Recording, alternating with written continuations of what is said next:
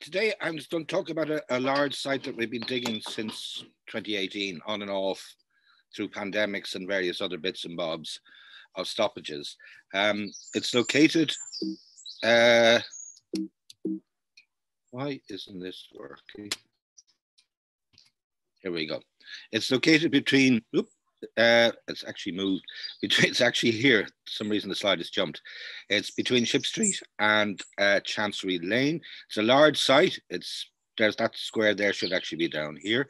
It's fairly big, fairly deep. So there's a lot of material on it. So really, I'm just going to give a very brief run through today of what we found so far. The first thing we did was to dig right around the edges of the site in advance of the secant piling. We did this in trench boxes. It was actually a very valuable exercise. It produced a lot of very interesting and good information, and it also gave us like a test trench right the way around the site, so we had somewhat good idea of the archaeology in the site before we actually got started. Now, the site lies wrapped around the Church of St. Michael le Pole, and we'd hoped we'd get some early material relating to the church. A couple of things, though, stymied us somewhat. Up in the north here, north half of the site was actually occupied by the River Poddle. It extended right down as far as here. And we had a huge amount of large and deep cellarage, 18th, 19th century cellars on the site. So the amount of actual dry land early material we had left was very, very small. The main area where we found early stuff was here, was this rectangle on the back of these cellars. And in that area, there were whole cluster of pits, post holes, and one curving gully, which seemed to be curving around parallel with what would have been the enclosure, the early enclosure of the church. The post holes and things that we found are very similar to ones that previously been found at church. We don't as yet have any dates. We're waiting on carbon dates from hearts and things for this material. In the northern half of the site, then we have the actual River Poddle. This area here survived. Over the rest of the site, as I'll show you later, there were huge rock quarries dating to the 12th century, which had removed virtually everything earlier than them. In this small area up here, we found the base of the River Poddle. You can see it steps an unusual way due to the folding of the rock. There was about 4-meter depth of silt in the river. It produced a huge amount of finds. I'll show you some of them later. The material at the bottom is probably 8th, 9th century, and the top silts are late 11th century.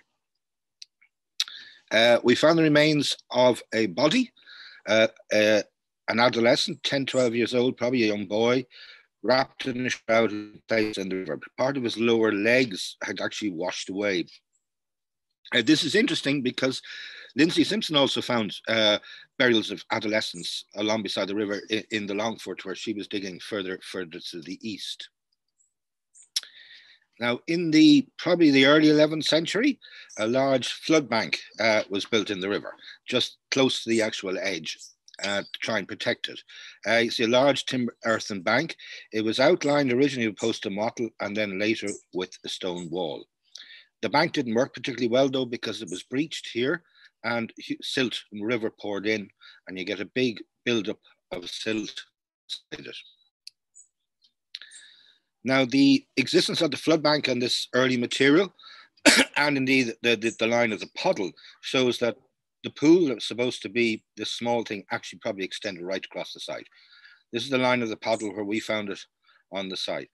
Also, the existence of so much Viking material here suggests very much that the actual Longfort extended right as far as here and was much, much larger than we previously thought. As we also shall see, the Longfort wasn't abandoned. After the early period, settlement continued in it. Even when the Viking town was laid out, we still have houses and settlement in the Longford. So we got to stop thinking really of the Viking town as just this little small area here. We had an area out here, and we have the street that Claire Walsh found down at the Coombe many years ago as well. Now, later in the 11th century, we got reclamation fences attempting to push the puddle back, and at the very beginning of the 12th century, we get our first house, a standard Type 1 Viking house, or Hiberno Norse house, if you like. The area, however, was still prone to floods, and we found evidence of a large flood which had actually damaged the house, and after then the house was rebuilt. There was a whole sequence of houses here, but later disturbance has removed them, and all we've got left of the later ones are just the doors, the beat roads. Where the ground was slightly lower down here on the north, we found the remains of a laneway. It jumped around a bit over time, but it lasted probably up until at least the 14th century. On this side of it here, it's not shown on the plan, there was a whole line of large latrines or toilets which belonged to the properties on Little Ship Street, which is up this way. Now, as I mentioned before, the extent of rock quarrying on the site. These are huge quarries. They're generally about 6 to 8 meters in depth. There's a whole sequence of them. The earliest ones started over here on the west side, and they progressed eastwards. And as each one was dug, the material removed, the waste was deposited back in the earlier one. And we get a sequence running right the way across. This one is contemporary with some of them. We're not quite sure exactly which, but it's roughly contemporary. Now, the fills of these quarries here on the west produced quite a lot of human remains. And we suspect that when they were clearing or digging down through subsoil to get to the rock, they probably went through an early graveyard. The latest quarry was this green one up here. It wasn't filled in fully until the 14th century. It was an absolute monster of a thing. Its base was nearly 17 meters below modern ground level. It's the deepest hole we've ever had to dig. It was full of silt and full of really good, rich, fine assemblages, wonderful stuff. Now, as I mentioned, disturbance had removed a lot of the medieval material for the northeast corner, and indeed the whole way along Ship Street here itself, there was no medieval houses surviving. Johnny found the same sort of thing here. Bits of medieval pits out the back of the houses, but the houses have removed the later houses have removed the early material. We found the same thing here. Chancery Lane itself wasn't established until the 1720s, so there was no medieval structures here. However, there's an open area in the middle of the site. You can see it here on Roke's map, approached by a laneway, still there in the 19th century. And we'd hope that in that we'd find something, and indeed we did. When we were digging along the cellarage here, underneath the 19th century and 18th century laneway, we found a medieval surface made of cockle shells running through. And this laneway led into this area here. It was part of an original wall laid out in the late 13th century here. The rest had been robbed out. And in the enclosure, we find a terrace with a curb of stone and a raised flat area here on which there were a number of buildings and kilns. And then in the lower lying ground, we have cultivated a whole series of ridge and furrow. The buildings here were in use from the late 13th up to into the 14th century. And then they went out of use and the whole area just became a garden, cultivated area. There are references to a paradise garden in the area in the 14th, 15th century, and this is probably it. The other sort of medieval thing that we found, I suppose, again in this area behind the cellars, was a couple of burials. The upper one, pretty bog standard, cut through by this wall, nothing terribly interesting. But the later one, the earlier one, was more interesting. We found the head and shoulders of it when we were doing the chest trenching in the trench boxes around the edge. Pretty normal head and shoulders, but then there was remains of 2 feet, which sort of puzzled us initially because there was no trace of any other bits of body. The mystery got a bit deeper, I suppose, when we got down to his midriff. There we couldn't find his hands, and then we noticed actually his wrists had been cut. See, the wrist bones are cut. And then we got down to his legs and we found his feet had been cut off. You can see the chops at the end here. And as we were moving the legs, there we found his hands underneath his legs. So what we have here is a punishment burial. This is Conor McHale's reconstruction. It was a young man in his early 20s. He had his feet cut off, put behind his head, his hands cut off and put under his legs. Such burials or such punishments, there are many references in the medieval period to them, and they're generally associated with someone who insults or gravely insults a noble person. They're rare enough. There's a couple in Portugal we know of, but they're extremely rare. We also had a huge amount of dog burials. There were literally dozens of dogs. We had half a dozen cats, there was a cow and a horse, a piglet, and rarest of all, a complete cockerel. Bones of chicken, we find chicken bones occasionally, but to get a complete actual skeleton of a chicken or cockerel is extremely rare. Going through the finds now from all this material, we have the largest collection of Viking and medieval shoes that's come up since Wood Quay from any site anywhere in Ireland, and quite a lot of belts and other leather as well, and a load of fabric. We also have quite a collection of post-medieval shoes, with the usual run of belts and fittings. There's lace tags, there's buckles and rings and iron ones, bronze ones, and this lovely 11th century strap tag. Jewelry, silver ring brooch, glass and amber beads, a lignite bead, the rock crystal and piece of gold. With a huge collection of pins. Well, there remains of 6 ring pins, pretty bog standard apart from this one, the middle one here, which has got a nice bit of decoration. Well, you also found an antler one, and these are much rarer. There's only one for Wood Quay. They're not common at all. We found some very highly decorated pins. This one in particular here is an absolute work of art. It's a stunning pin. There's one stray find an old find from the museum that's something like it, but the decoration doesn't come down the whole way. Here it extends right down the shank, as you can see, right down to here. It's an incredible piece of work. We have a huge range of pins of various different types. We have perforated heads, false kidney ring, crutch-headed, undifferentiated, stud-headed, spatchet-headed, box and baluster headed, and then club headed, or which are the most new pins were incredibly good nick. You can see here, you can see the original file marks that the maker left on their heads. In addition, we had some iron pins, stick pins, we had some bone stick pins, and we had this incredible wooden pin with an open work top, very, very unusual. There were a range of various different bone points, and these long antler pins. These are huge things, and they were probably for holding a cloak or something like that. A range of combs, none of them decorated, so they're not particularly fabulous. Knives and leather scabbards, a lot of them decorated. Toilet implements, tweezers, toothpicks, range of things from the house, locks, bits of windows, staples, all sorts of things. Load of bone and bronze mounts. We had quite a few bronze and iron vessels, only one shard of medieval glass, for some reason, it's very rare, but a whole clatter of late turn wooden bowls and cups and things like that. There was also this wonderful single piece churn, if you want. This is probably 10th century. It's carved out of one piece of timber with a separate bottom, and then it's got wrappings around it of timber. We also found a whole load of staves built, buckets, churns and vessels. And rarest of all, we have this bentwood bowl. It's made of little thin strips wrapped around and set in a wooden base. This may be the first medieval example from Ireland. We did find a whole lot of 17th century ones there a few years ago from an apothecary's workshop. We also found a whole lot of little strips like this were probably for making further vessels.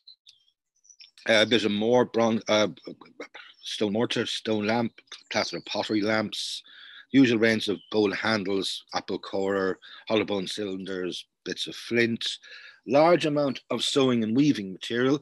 These are stone spindle whorls, bone ones, bone pin beaters, sewing needles, bronze, bone, iron, shears and scissors, gaming board for playing fox and geese, a couple of counters, musical instruments. These are tuning pegs, a whistle, buzz bones. Writing implements, we have a parchment pricker here, and then we have this fantastic wooden stylus with a copper point. Really nicely decorated, and the end has got a little face on it. Really cute. Range of iron tools, pretty bog standard, really, apart from this one. This is a hide scraper. Wallace calls a hide scraper. There's a few from Wood Quay. They don't turn up very often at all. I don't think there's any from Waterford, for example. But we found a bronze one as well, which is most unusual. With a huge amount of antler waste, waste from working antler. These 3 pegs, for example, are used for splitting the antler itself, and then we have pegs here that are just for anchors. Whetstones and clasps. This very intriguing little axle. It's very, very small, probably from a child's toy. Cloth seal, weighing scales and weights, few horseshoes. Now, there no horseshoes from the Viking level because Vikings didn't have horseshoes, and neither did the horses. Snaffle bit, 10th century a prick spur, 13th century rowel spur, bits of Viking ships, both timbers and nails, fishing gear with net weights, net sinkers, and hooks. Weaponry then, this is the tip of a late 14th century sword, a load of arrowheads, tanged and socketed up 1 to 9. They're all Viking, 11 onwards or Anglo-Norman. The last one on the right is a hunting arrowhead. We also found the actual wooden arrow. These are much rarer. This was late 12th century, and you can see on the tip here the remains of the actual arrowhead itself. We have a piece of Samian ware and a piece of porphyry. These were brought in by pilgrims coming back from Rome, probably in the 11th century. Because we're close to the church, some may even come as far as from St. Patrick's, but there's a whole range of types: two-colour, line impress mosaic, and relief tiles. Now, the 17th century material on the site was less of it really because of the presence of the later cellars, but up in the northwest corner we found the remains of a series of buildings with a garden behind it. Now, the garden was most unusual in that it was made up of a whole series of these trenches, narrow trenches cut down very close together. After they'd been dug, they were immediately filled in with lumps of mortar and red brick. And we think there were probably drains or drainage for drainage. They may have put large pots with fancy plants on top of these to keep them drained. And we found the remains of quite a few pots, including this lovely one here with the face on it. And in the center of the garden, there was a seat made out of a reused windowsill where you could rest. Up on Ship Street, we only found a teeny bit of 17th century material. There was loads of pits, but actual structures were very rare because the 18th, 19th century settlers had wiped everything out. We found this area here, survived up in the northeast corner, and this appears to be the backyard of a tavern. The finds on this were fantastic. A huge amount of this really good Venetian wine glasses, wine bottles, coins, coin weights, and clay pipes, all dating from the 1680s and 1690s. We had a few spoons as well. There's a nice decorated silver one, a tankard handle, somebody's initials on it, another spoon, and then just a stray find from the site, a gold ring, finger ring, badly written as faithful as friendly on the inside. We have a huge amount of pottery from the site, that 30-something thousand shards altogether. I haven't said anything about the medieval pottery because I could talk all day about it. The post-medieval pottery we've been experimenting with actually drawing it in colour to give it a better idea, because it's colourful pottery, and doing black and white drawings really doesn't show it up. So with Conor McHale has been working on actually reproducing the pots in the original colours. We have a vast assemblage of clay pipes. I think it's about 5,000 or something like that. It's mind-boggling. A huge number of 17th century ones, quite a few of them with stamps. This is a group of late 17th century locally made pipes. There must be about 1,000 of them. A bunch of 18th century Dutch pipes. An early 19th century pipe with green base on it. This is quite unusual. With a vast quantity of 19th century Dublin made pipes. I think we have about 15, 16 makers represented. And these are just two late 19th century French pipes, which are kind of cute. Now, the cellars. Chancery Lane itself wasn't laid down until about 1720. And it was gradually developed between about 1720 and 1740. Ship Street, which had been earlier, was redeveloped in the early 18th century as well. So all these buildings started life in the 18th century. I could talk for weeks just on the cellars, so I'm not going to say very much at all, except to say that this one here, these two houses here were taken over in the 1840s, and this was added.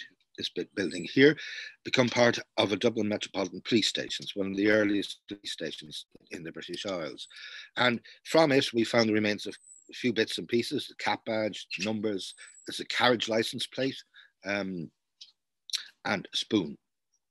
Now, the cellars themselves produced a huge amount of material. We do have some photographs of the original buildings, and they were pretty, originally, Chancery Lane was had the Lord Chancellor's mansion on it. It was a prestigious street and at an early stage, but like anywhere else, it went downhill very quick. Now, the cellars produced a huge amount of material. You name it, we found it. here's a few small number, the hundreds of buttons, collection of bone material. We also found industrial materials from the 18th and 19th century. These signs, enamel signs from the early 20th century. This one for someone called Howard Clark, an Eden Key. These are bone pin blanks. We had a huge amount of these large crucibles, and we had kilns and refuse from William Curtis, who was a brass founder up in Chancery Lane, huge amount of material. And down on one property on Ship Street, there were a whole load of glass crucibles with glass in them. We also had cupels for cupellation, so there's a whole lot of activity. Now, shortly after 1800, the east side of Chancery Lane, or Ship Street, sorry, became a military barracks attached to Dublin Castle, with big military presence. And not surprisingly, then we found quite a few military finds. We have a cannon worm for cleaning out cannon. This is a badge of the Royal Artillery. This is the silver tip of a swagger cane that had been held by an officer in the Royal East Kent Regiment. Bullets and cartridges, and probably most poignant of all, this World War I era ID tag from 7402, Private Edward Whitfield, who was in the 4th Battalion of the Royal Irish Regiment. And the RC indicates that he was Catholic. Now, I've just gone a very quick run through that. There's an awful, we're still working, there's still a little bit more to do, but really anything like that is a huge site that requires a really big and good team. And we had an absolutely fantastic team. Most of them here, a few members, notables missing. And really, I suppose we have to thank these people for all the treasures and the things that I've shown you today. Thank you.